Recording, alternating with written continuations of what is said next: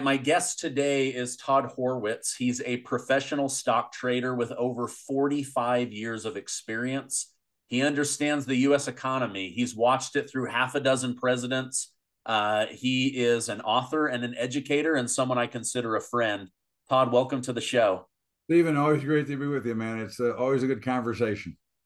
I'm going to go off the economy, but it's still economic. Kevin Roberts, president of the conservative think tank, the Heritage Foundation, was invited to speak to the billionaires in Davos at the World Economic Forum. And in his speech, he tells the World Economic Forum, "You are the world's problems." These people are clueless. They're ruining the economy and trying to control the population. What do you think about his bold statement to these people? I think he's right. Okay. I mean, again, I think that capitalism is great. I think making as much money as you can is great.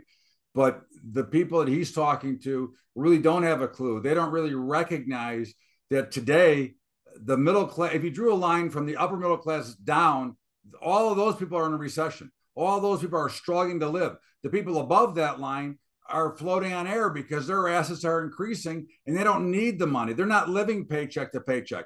I mean, I just got an email from one of my members that said 2 years ago he had no problem living. Now they can't even make it paycheck to paycheck. Oh my gosh. Okay. Well, we know for a fact we're living in a two-tier justice system, but you believe we're living in two different countries where the bottom half of the country is already in recession and the upper half is living high on the hog? I do. I think you can see it by if you witness going to restaurants.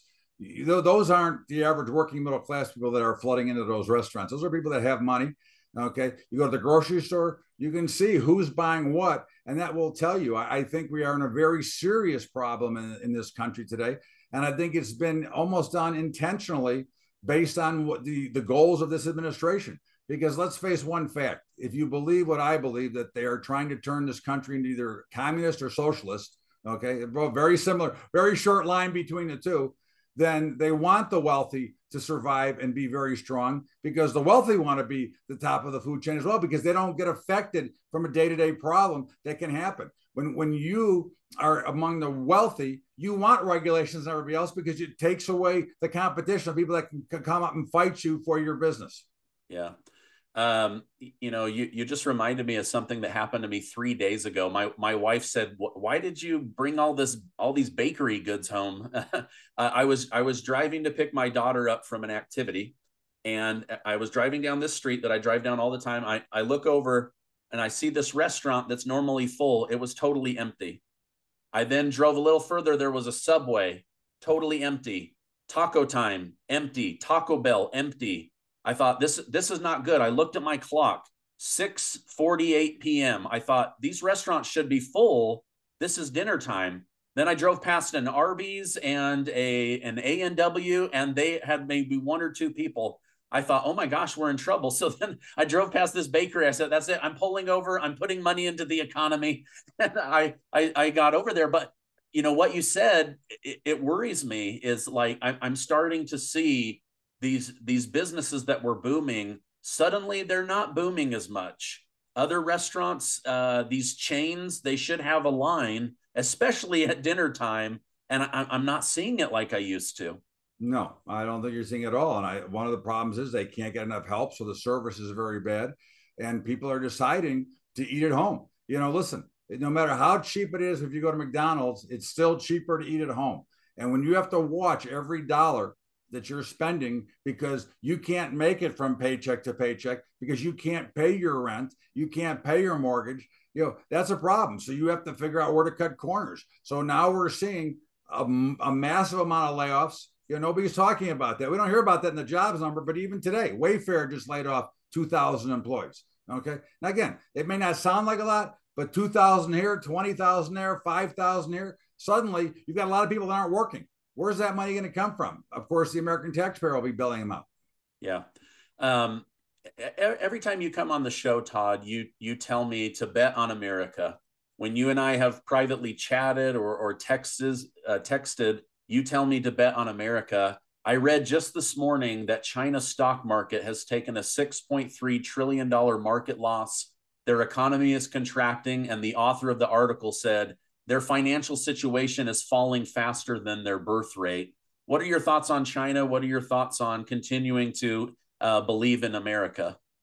Well, I think first of all, China is in a lot of trouble, which has been going on for a while. We know the real estate markets are in trouble. We also know that, of course, the oligarchs will want to keep the poor people poor. They didn't like the fact that China's economy was rising and that the people were moving more into a middle class in China. Because if you've been to China before, it's a pretty scary place if you're an American that grew up in this country 30, 40 years ago, because it was nowhere near how good it is here. There, people were almost in slavery, which is, we know that China is the worst for human rights. And I think they want to keep it that way. And I wouldn't be surprised at all if their government has created this meltdown to kind of destroy the middle class, because, the people that really get hurt in a major meltdown in an economy is the middle class, because the very wealthy, they'll survive and they'll actually accumulate assets during that time. The middle class will get hurt and have to sell. I think, look, here's the way I'm going to put it to you. If you can't bet on America, where am I going to bet on? Okay, I have to hope that our system reverts back to where it was. I have to hope that we get back into something good, because if we're not, we're basically the last free nation in this world.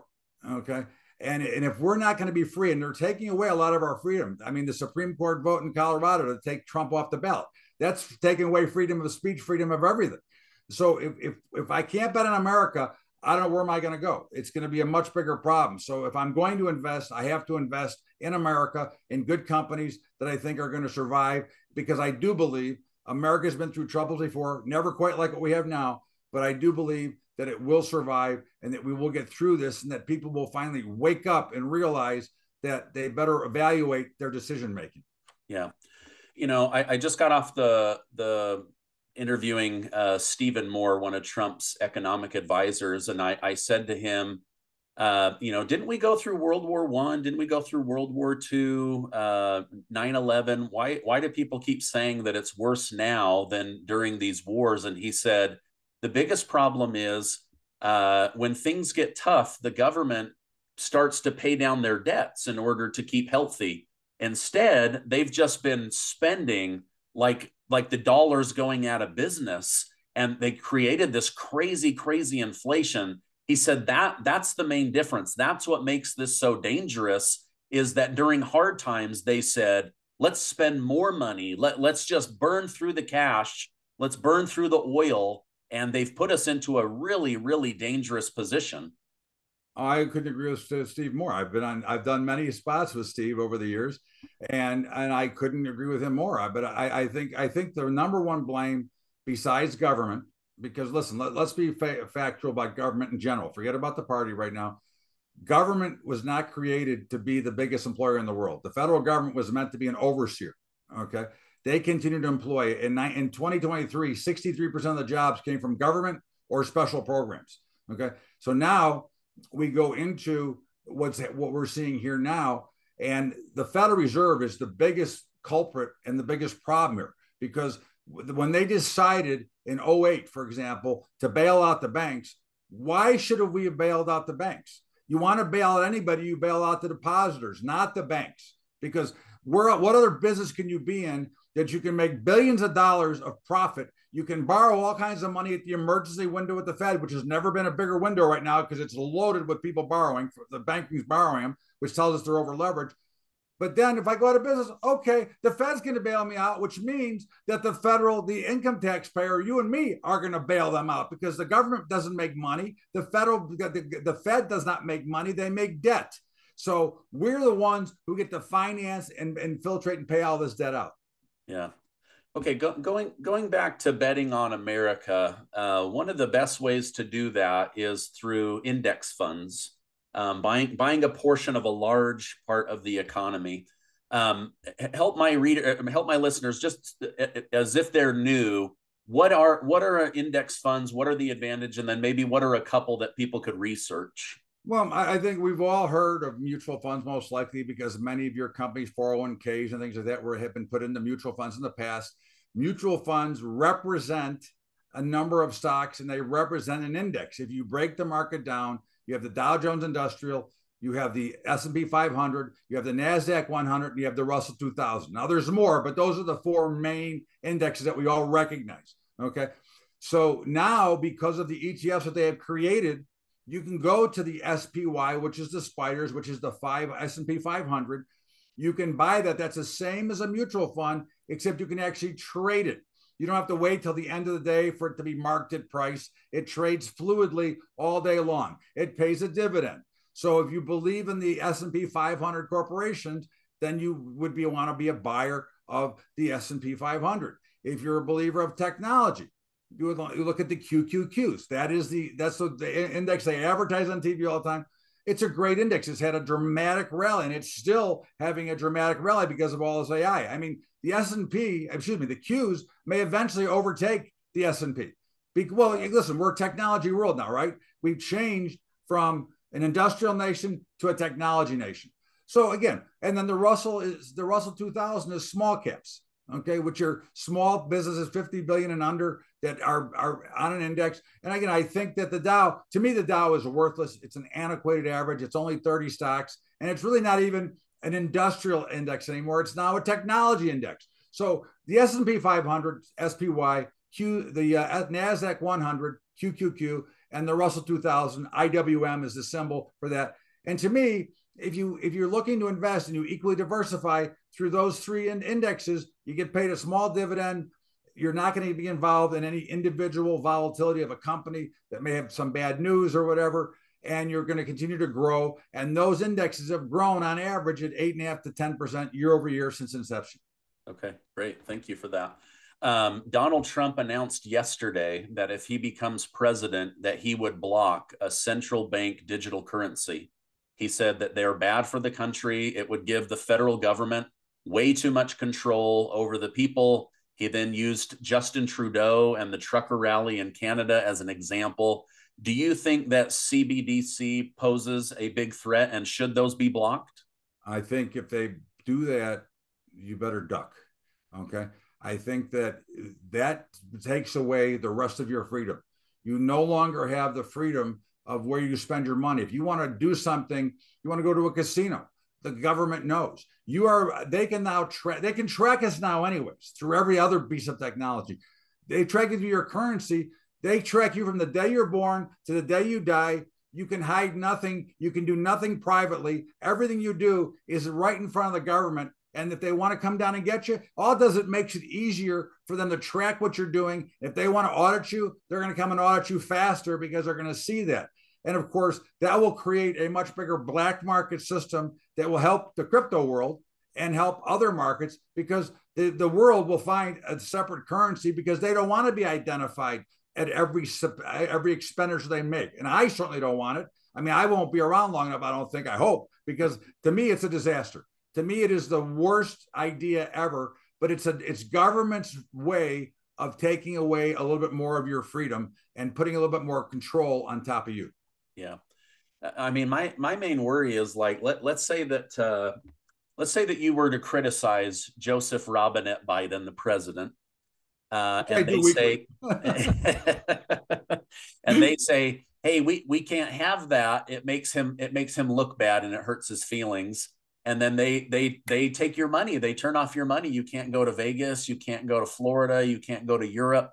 They block you from all of that. Or they say, oh, hey, you sold a lawnmower to somebody on Craigslist and got $500. We need to know about all of those transactions.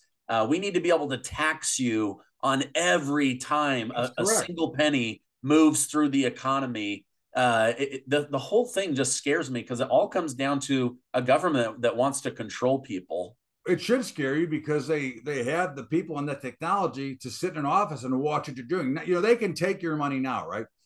Even today, before that, they can freeze your accounts. They can come and get your money, but it takes a little bit more proof and a little bit more work. Now you give them the freedom to look at everybody's bank account basically throughout the globe out of one little office and have all this AI software running, hiding the red flags. Bang, you do something wrong today, they can shut your account down tomorrow. Okay? Yeah. Would these central bank digital currencies have impeded Hunter Biden from moving so much money? I mean, he had 150 suspicious activity reports. The Treasury was seeing something suspicious. Well, then they didn't want to do anything about it. So yes, it wouldn't have prevented them, because unless it was the right person looking at it, it wouldn't have stopped them. Right. Yeah. Again, we have to remember, how black markets work now, because now you're talking about something that could create a much bigger black market, because people are going to find other ways to use currency, different types of currencies. And we've been through situations like this. This is the problem with the central banking system. This is the fraudulent part of the fiat currency system, along with the central banks. Central banks have been stealing money since the 1600s in England, which is when they started. Okay. And for them to be able to convince the United States government to put in a central bank in, Paul Warburg, Rothschild, JP Morgan, and Rockefeller. Think about those four geniuses and what they did and how much money they stole from the American people when they were able to create the Federal Reserve. Wow. Wow. Wow. Wow. Okay. Final question. I appreciate you coming on, Todd. Did the Biden administration push too hard on electric vehicles being the savior of the world? Because this morning I read that after spending billions of dollars, laying off thousands of people, Ford is saying we can't do this anymore. Look, to me, that was a scam to begin with. Okay. They had billions of dollars to put up stations. You know how many stations they put up so far? Two. Zero. Oh, two. Two. Okay. Two. Okay. Billions of dollars. Listen, this is a government scam. This administration is trying to divide this country and trying to break you at the same time. This is not, again, whether or not you believe in climate change or not, whether or not you believe in all this stuff, hey, I don't care. I personally don't, but it doesn't matter. I'm not telling you that you shouldn't. But at the end of the day, okay, we are not ready for electric vehicle technology in the masses. We don't have the power grid. You need to fix this infrastructure first. But instead of fixing the infrastructure, they figure out a way to hammer the American taxpayer for more money to fund some stupid program that's never going to work anyways. And here we are going to be sitting with broken down bridges, broken down roads, and costing more money to survive for some ridiculous project that 99% of the population couldn't afford anyways. Oh, geez, Louise. All right. You do Monday night calls. You also do education. You are a trader. Most people are not traders, but they want to learn that. If people want to get in contact with you or listen in on these phone calls, what's the best way to do that? They can just email me direct at bub@bubbatrading.com. I'd love to hear from them. Your audience is great. They always ask really great, poignant questions. I love to talk to them. I think that they'll learn a lot if they show up on a Monday night, for example, because I'm talking about how to break down the market and how to look at it. I mean, I was a floor trader for 30 years first before I became a retail trader and an educator. So I think that there's a lot of things that we can learn about how markets act. I mean, who in their right mind would think the market should be going higher now, but they are. So in the meantime, bubba@bubbatrading.com. I'll be happy to send you a link. I'll be happy to put you on any type of education I can help you with, because I've got a lot of free education I can give away as well. Okay. And then bubbatrading.com, is that the best website for people to visit? It certainly is. Thank you. Okay. Yes. I'll put that down below. Todd Bubba Horwitz, thank you so much for coming on. Your insight's valuable. You've lived through many presidents. You've seen the markets give. You've seen the markets take back. Through many crashes too. Is right. You've been through a lot. You're one of the best in the business, my friend, and it's always a great pleasure to be on with you. Oh, you're too kind. Thank you so much. Have a great rest of your day. Thank you, sir.